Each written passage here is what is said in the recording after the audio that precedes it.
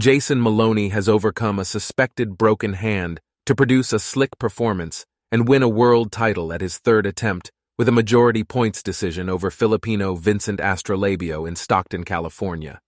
The 32-year-old dominated the fight for the vacant WBO bantamweight title with his left jab and movement, rarely allowing his hard-punching opponent to land anything significant.